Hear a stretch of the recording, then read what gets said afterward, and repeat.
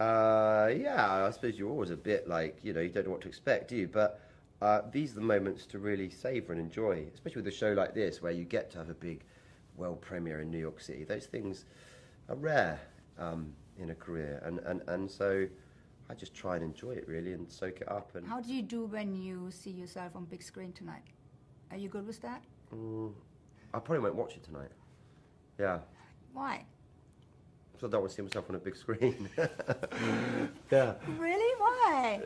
Yeah. Just, I don't know. Is it like a perfectionism where you think like, oh my God, I could have done No, that? sometimes I do, sometimes I don't. And yeah, sometimes I have the instinct to and sometimes I just don't. And yeah, I just... yeah, so I'll probably go and have some dinner in between that and then... Right. Well, I'll watch it for you tonight. I'll watch it for you tonight and I will tell you how good it was. Okay, thank you.